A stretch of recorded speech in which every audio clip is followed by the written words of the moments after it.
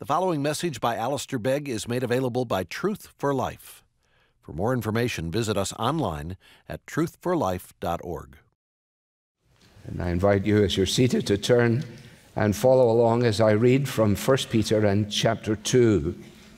1 Peter chapter 2. Actually, I'm going to read the closing two verses of chapter 1. So 1 Peter chapter 1 and verse 24, and then into chapter 2. All flesh is like grass, and all its glory like the flower of grass. The grass withers and the flower falls, but the word of the Lord remains forever. And this word is the good news that was preached to you. So, put away all malice and all deceit and hypocrisy and envy and slander. Like newborn infants, long for the pure spiritual milk, that by it you may grow up into salvation, if indeed you have tasted that the Lord is good. As you come to him, a living stone, rejected by men, but in the sight of God chosen and precious, you yourselves, like living stones, are being built up as a spiritual house, to be a holy priesthood, to offer spiritual sacrifices acceptable to God through Jesus Christ. For it stands in Scripture, "Behold, I am laying in Zion a stone, a cornerstone, chosen and precious, and whoever believes in him will not be put to shame." So the honor is for you who believe, but for those who do not believe, the stone that the builders rejected has become the cornerstone, and a stone of stumbling and a rock of offense. They stumble because they disobey the word as they were destined to do. But you are a chosen race, a royal priesthood, a holy nation, a people for his own possession, that you may proclaim the excellencies of him who called you out of darkness into his marvelous light. Once you were not a people, but now you are God's people. Once you had not received mercy, but now you have received mercy. Beloved, I urge you, as sojourners and exiles, to abstain from the passions of the flesh, which wage war against your soul. Keep your conduct among the Gentiles honorable, so that when they speak against you as evildoers, they may see your good deeds and glorify God on the day of visitation. Be subject, for the Lord's sake, to every human institution, whether it be to the emperor as supreme, or to governors as sent by him to punish those who do evil and to praise those who do good. For this is the will of God, that by doing good you should put to silence the ignorance of foolish people. Live as people who are free, not using your freedom as a cover-up for evil, but living as servants of God. Honor everyone, love the brotherhood, fear God, honor the emperor. Amen. Speak, O Lord, as we come to you to receive the food of your holy word. Take your truth, plant it deep in us, we pray, for Jesus' sake. Amen. There were, I think, one or two inquiries since last Sunday when, in preface to our pastoral prayer, I quoted, actually it was from the BBC, and people have called and said, what was the source of the quote? I didn't know, but I do know now. And I mention it not so that you can know, but because this quote has actually lived with me through the week that has passed and has really directed my attention in coming to the scriptures this morning. The quote was from an article by Sarah Smith on the 24th of June. Sarah Smith is a Scottish girl, as it turns out. She's the North American editor for BBC News. And this is what she wrote in the aftermath of the Roe versus Wade reversal. America today feels like one country that contains two very separate nations, inhabited by two tribes that have completely different values, beliefs, and goals. Now they have just moved further apart. Whatever you want to make of that in terms of its political terminology, there is one thing that has become crystal clear to us in the most recent times, and that is that as believing people, people who are going to take the Bible seriously, who are going to love Jesus and follow him, we are increasingly aware of the reality that we are living as sojourners and exiles, or strangers and exiles, in a world that was once very, very familiar to us, and one in which we felt increasingly at home. And the question that it raises, and many of us, I think, are pondering this, is what does it look like to live in a Christian country that doesn't like what Christians believe? What is it going to be to think properly in a Christian country where that country does not like the way in which we think? Now, because I've been wrestling with this, I thought I would wrestle in front of you just a little bit. And I'm not going to try and expound 1 Peter chapter 2 or even expound the 2 verses that I've read. I hope to make sure that what I'm saying is grounded in that rather than working in a very detailed way through the text. But by way of further introduction, I was reminding myself this week that it was 1976 when Francis Schaeffer wrote a book called How Then Shall We Live? How then shall we live? He was commenting on the state of affairs coming out of the 60s, and in a way that ranged through history and into politics and philosophy. He, at one point in the book, in a very prescient kind of way, imagines what might fill the vacuum that is left by the loss of Christian principles grounded in the culture and educational system and moral life of the nation. It's interesting that he was writing in a rather philosophical vein while the popular music of the day was addressing similar issues. For example, if he wrote that in 76, that was 5 years after Don McLean reminded us that the music had died in Bye Bye, Miss American Pie. And the 3 men I love the most, they took the last train for the coast the day the music died, referring to, somewhat wrongly, the Father, the Son, and the Holy Spirit. Well, he wrote it in 71. Lennon, who thought he knew everything in 75, was honest enough just to give us one word: help, help. And he was probably more on track than he even realized himself.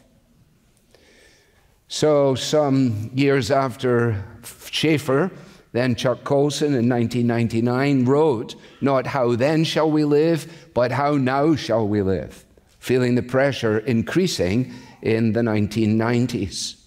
And in that book, Colson sounded, if you like, a more optimistic note than perhaps had been present in Schaeffer's work. And here we are this morning, all these years later, so many years after 1999, actually. And those of us who have nostalgia as part of our life will, on a weekend like this, I know I did, I went and looked for it. I'm unashamed of telling you that I went looking for that famous Ronald Reagan commercial. It only lasted 30 seconds. And you remember it began, "It's morning again in America." Well, it does induce feelings of nostalgia, even as we descend into what seems to be chaotic and uncharted darkness.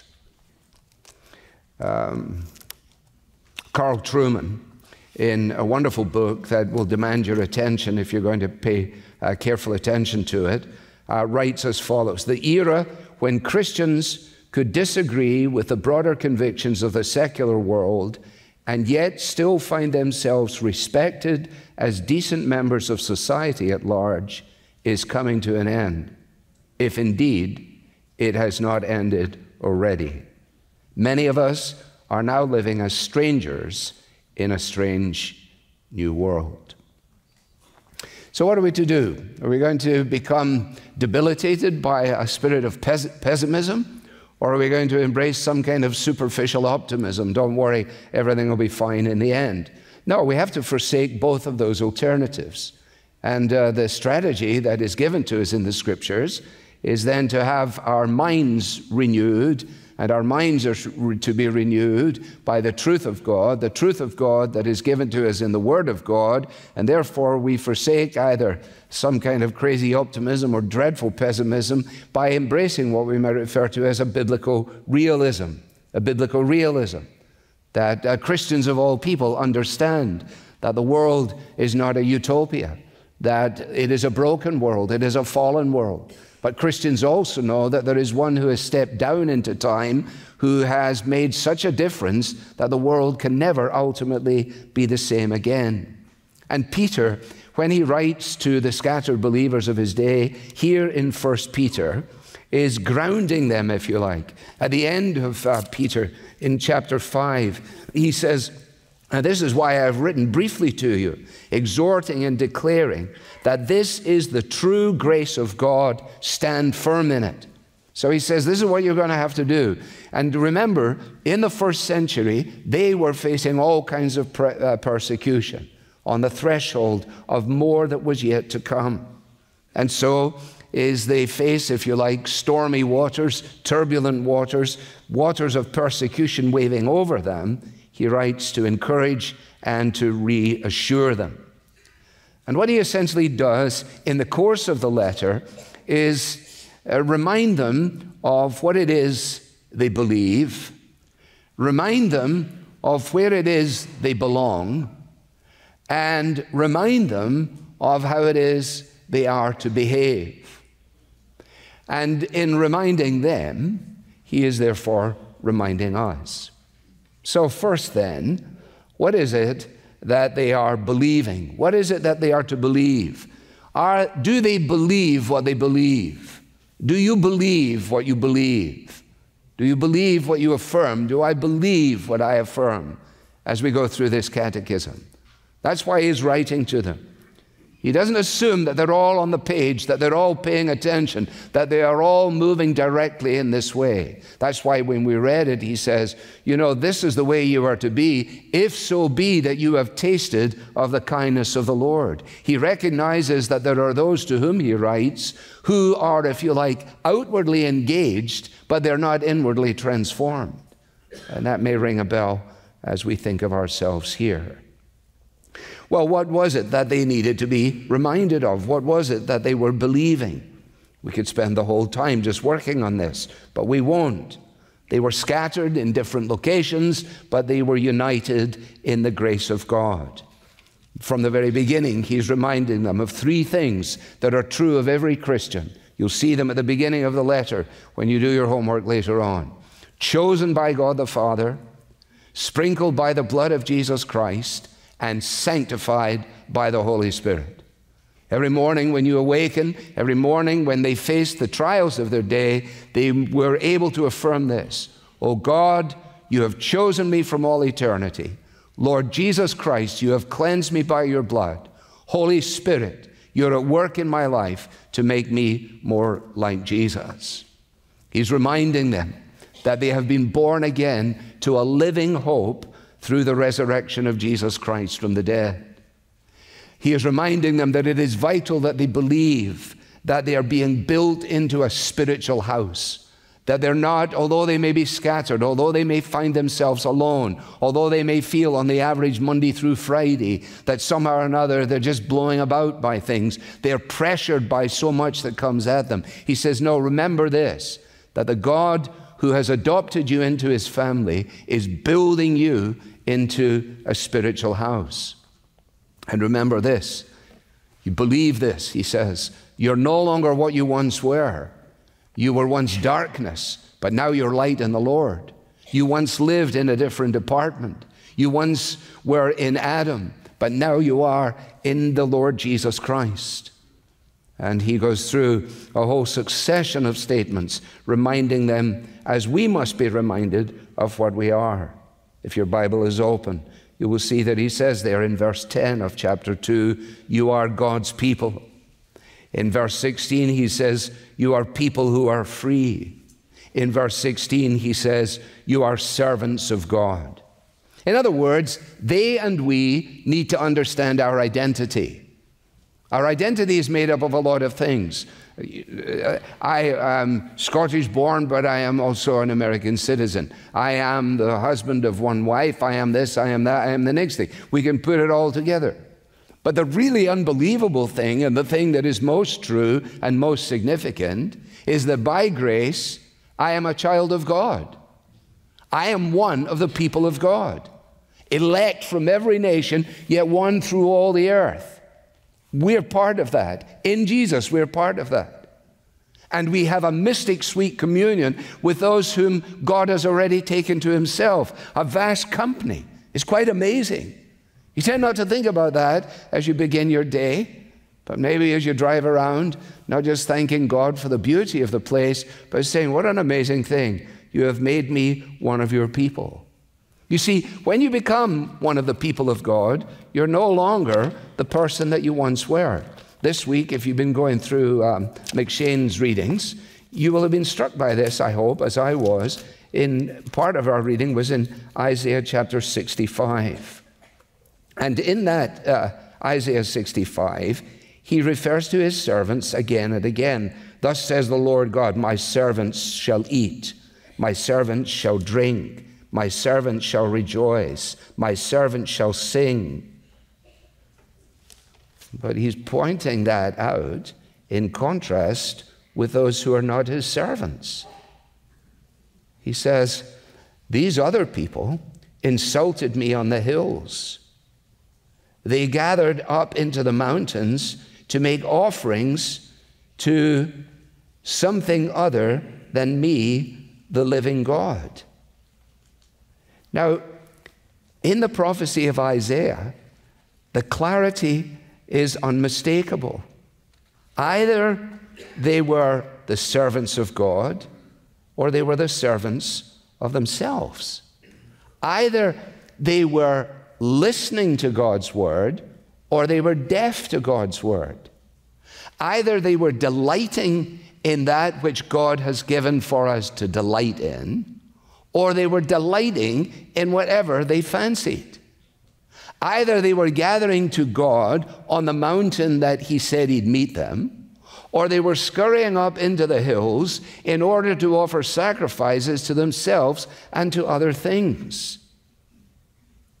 Now, I have to say to you quite honestly that that distinction runs throughout the whole of the Bible and throughout the whole of the world.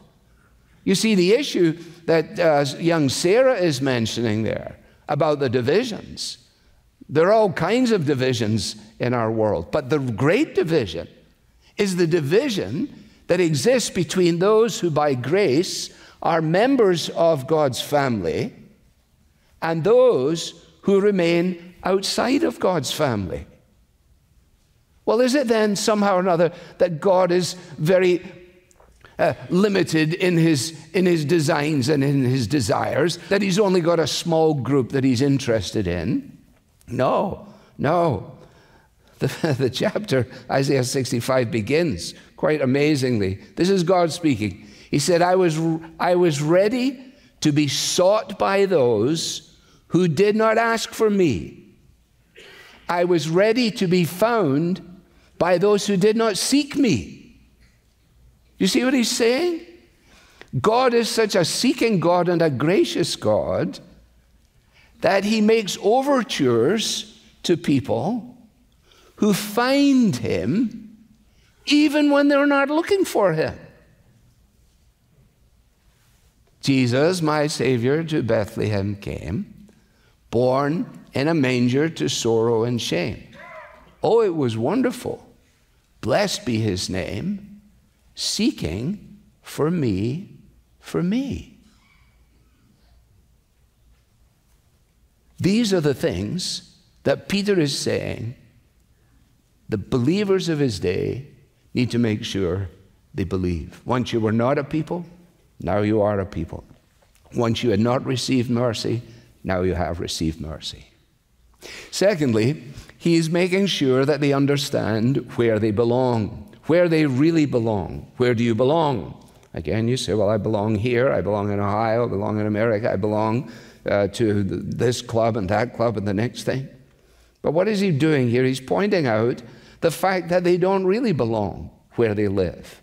Or they may live in Bithynia or Cappadocia or Pontus or Galatia, parts of Asia, parts of modern-day Turkey. But he says to them, that's not really your place. You don't really belong there.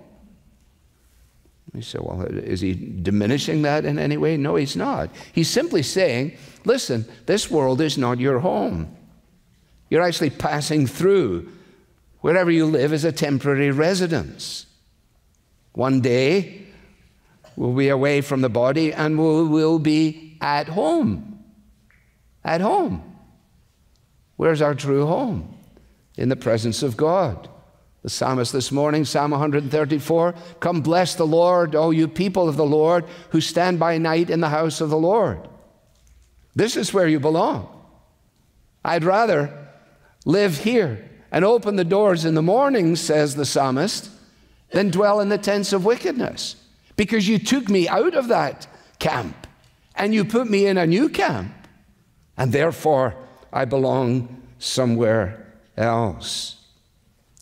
Here's the challenge that existed then and frankly exists now. There is no social benefit now to being a Christian in North America. There's no social benefit. People don't go, oh, we've got some wonderful Christians here today. We thought we'd like to introduce you to them. No, not at all. No, it's actually a cost. And why is that? Because there is a prevailing hostility against the teaching of the Bible, and therefore against those who will affirm the teaching of the Bible. And better than that, who will actually live it out. We're living in a culture that has actually dismissed biblical Christianity.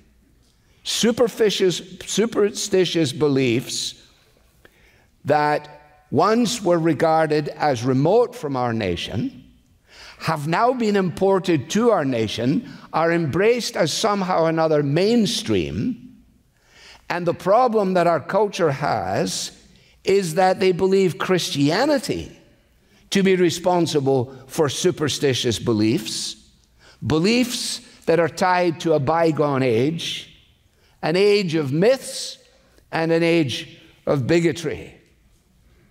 So I say to you again, what is it going to take to live in this kind of framework?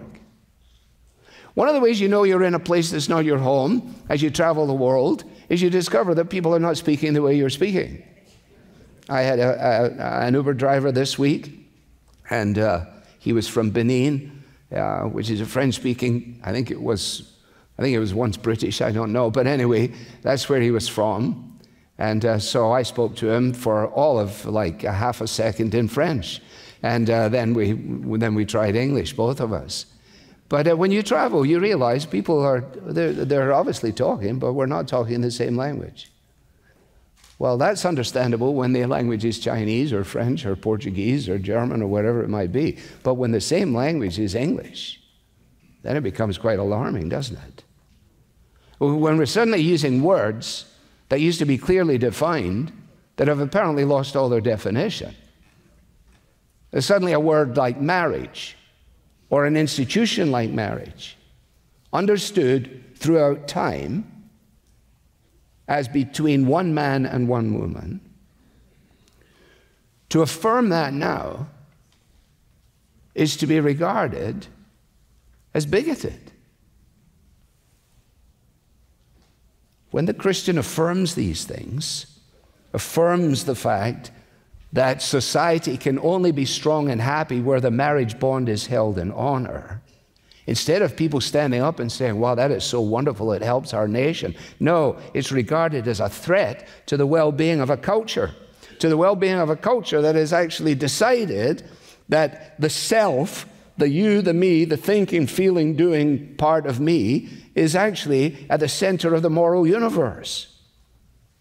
You see what has happened in the period of time that some of us have most recently lived through, that ideas and concepts in France in the 19th century that finally filter into the university and college structure of Western thought, finally make themselves down into the movies, into the books, into the educational principles. So young people are growing up being told how you think and how you feel and what you desire is the key to your entire existence, and you're able to make sense of yourself in that way.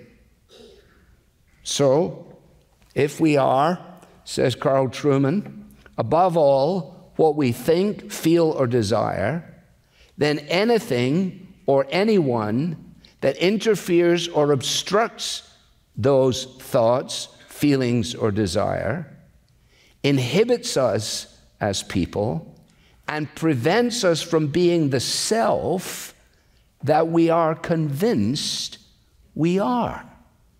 The self that we are convinced that we are. Not the self that God has made us. Now, I listen to the BBC this week. Sometimes at lunchtime I do, on the BBC app. It's a good app, incidentally. You strange accents, but it's quite all right. And it just so happened, it was around the noon hour, I clicked onto a conversation that was taking place between a British journalist and two people. One was a girl and one was a boy. One was a man and one was a woman. They were talking about transgenderism. And the journalist said, "What about your pronouns?" The girl said, "I am they and them. I am they and them." He pressed on her a little bit, and he asked her, how do you get into that plurality? Well, she said, "I am non-binary." "How does that work?" he said. "Well, it works in one of two ways. I can either be gender absent, or I can be gender fluid. And so in myself, sometimes I like to be, and other times I feel this way to be. And the point is that whatever I am or believe myself to be, by self-definition, that makes sense of it all." The fellow, when he asked about your pronouns, he said, "I am she and her."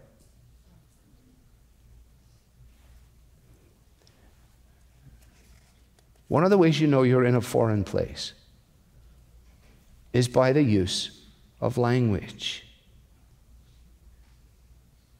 By the use of language. When words no longer mean what they clearly mean. When we have, if you like, now moved into a realm where the syntax has completely changed and where language means whatever we want it to mean, then we're really in trouble. Now, so don't misunderstand me on this. This is not a diatribe about sex per se. But when I preached at the very end of 99 into the beginning of 2000, for those 7 of you who are still here, we said on that occasion, the challenge going into the 21st century would be, as always, if we're going to affirm the exclusivity of Christ, if we're going to affirm the absolute authority and sufficiency of the Bible, and if we're going to maintain a biblical framework of human sexuality. And we said, the challenge to number 1, exclusivity of Jesus, and to number 2, the authority of the Bible, that challenge, we said, will be waged out in realm number 3, in the realm of sexuality. Now, how does it get there? Because of the autonomous self. I left it upstairs. I wish I had it with me, but I was in a bookstore just during the week. You're saying, goodness, did you ever study at all? But anyway, I was there, and at the checkout there were journals. And it was unbelievable to me what's on the front of this journal. It was a journal that you're supposed to get it if you're like a teenager. And it just says in bold letters, I am awesome. I am awesome. And then if you don't like that one, there's another one. I got this. I got this. I am awesome. And I got this. And I am whatever I say I am. Despite biology, despite sociology, and definitely despite any of that Bible stuff. So he says to them, you are strangers, you live in a world that does not embrace what you believe. It's important that you are convinced about what you believe. It's important that you understand where you belong. And thirdly, it is important how you behave. How you behave. Now, I'm just going to mention two things and leave them for you to follow up. Notice, first of all, negatively and then positively. From a negative perspective, there is that from which we must abstain. We must abstain from selfish, indulgent, natural appetites which feed our egos and destroy our souls. That's what he's saying. And it sounds out a very important note for those of us who are tempted to become very Pharisaical, who can say what we say about people who have determined to think in the terminologies to which I've just referred, to want to adopt a position that says, I thank you that I'm not as other men are. No, we mustn't do that. We have to deliberately separate ourselves emotionally, physically, from all the mutineers that rise up to attack our spiritual devotion. And again, let us be absolutely clear. You go to Romans 12, 1 and 2 as a cross-reference. I beseech you, therefore, brethren, by the mercies of God, present your bodies living sacrifice, wholly acceptable to God. Don't be conformed to this world, but be transformed by the renewing of your mind, that you may be able to test and approve what the will of God is. That's not about finding out who you're supposed to marry. That's not about whether you're supposed to move to Toronto or something like that. What he's saying is that when you submit to God and to his word in that way, then you're able to say, the will of God is the best way. The will of God is the perfect way. The will of God is the right way. And there is no possibility of merging the two perspectives. Either we are operating from a worldview that is framed by the thought forms of the age, or by a worldview that is grounded in the will of God. No possibility of compromise, actually, between the two. They're incompatible zones. And you can try it in any area you want. What about purpose? What about meaning, success, ambition, sex, money, gender? No, we're to live faithfully in a fallen world. That's the sort of private element of it. That's what's going on when we drive in our cars. That's what's going on in our bedrooms, if you like. And what about when we get outside? Well, there it is. That's the second aspect. You're to abstain on the one hand, and you're to become an advert on the other hand. An advert for what? An advert for Jesus. Keep your conduct among the Gentiles. That's amongst those who do not believe. Keep your conduct honorable. Look at verse 16. Live as people who are free, not using your freedom as a cover-up for evil, but living as servants of God. Not engaging in the cultural warfare using the tools that the world offers us, rhetorical tools and weapons that destroy and demean and are cruel. No, the weapons that we've been given, 2 Corinthians 10:4, are weapons not of the flesh, but they are the weapons that have the power to destroy strongholds. Well, how comprehensive is this? Well, it's very comprehensive. That's why I read verse 17 very slowly. Who am I supposed to be honorable about and to and with? Everyone. Oh, you mean the people that you just talked about on the BBC? Exactly. You see, when you think about homosexuality per se, forget transgenderism for the moment. But homosexual people are either hated or they are affirmed. Those are the only two options. Either you hate me or you affirm me. The Christian actually does neither. We do not hate, but nor do we affirm. We cannot hate because of God's word, and we cannot affirm because of God's word. And we have to be prepared to say that we are unprepared to rewrite the Bible in order to accommodate a society that needs the Bible and that needs the Jesus who is the focus of the Bible. You see, the tension that existed for those folks is the same tension that exists for us. Because when they were on the receiving end of Peter's instruction here, the temptation was either to rebel against everything or to conform to everything. We'll pull this down. We'll storm the Capitol. Well, if you can't beat them, we'll just join them. Neither option is a biblical Christian option. Why?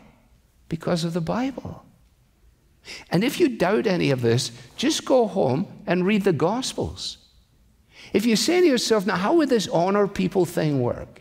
You say, well, how did it work for Jesus? Because one of the great tests of any exhortation such as we are embracing now, the great test is, does this work for Jesus? Well, think about it. As a boy in the temple, he honored his teachers. He honored the woman at the well. She'd had 5 husbands and a live-in lover. He didn't give her a big talk. He asked for a drink of water. He honored the disciples by washing their feet, even though they were a challenging group. And even in a series of woes against the Pharisees, he never treated them as subhuman, and he didn't call on people to rebel against them. And even when he was faced with the agonies and the humiliations that found him nailed to the cross, he did not, as he could have done, call down legions of angels to destroy. And I think that's why Peter, when he gets out of chapter 3 and goes to chapter 4, says, since therefore Christ suffered in the flesh, arm yourselves with the same way of thinking. The same way of thinking. Our focus is not on a kingdom in this earth. Not a British kingdom, an American kingdom, a Chinese kingdom, any jolly kingdom. Our focus is not on that, but on the kingdom of heaven. And our enemy is not our unjust boss. Our enemy is not a tyrant, not an emperor, not a president. Our enemy is the great dragon, Satan, the evil one. So, my dear friends, Peter says to them, and we say to each other, let's make sure that we understand our identity. People of God, people who are free, servants of God, sojourners and exiles. Let's make sure that we engage in the activity that we're called to engage in, abstaining from that which may bolster our self-esteem and destroy our souls, and instead make sure that we are an advert for the gospel. And then rest in the security with which Peter ends when he says, and after you have suffered a little while, which in some cases was their entire life, after you have suffered a little while, the God of all grace, who has called you to his eternal glory, will himself restore, confirm, strengthen, and establish you. When the cares of life seem overwhelming and my heart is sinking down, I'm going to lift my hands to the one who helps me, to the one who holds my crown. How great is the Father's love, how steady is his hand to guide me through this world.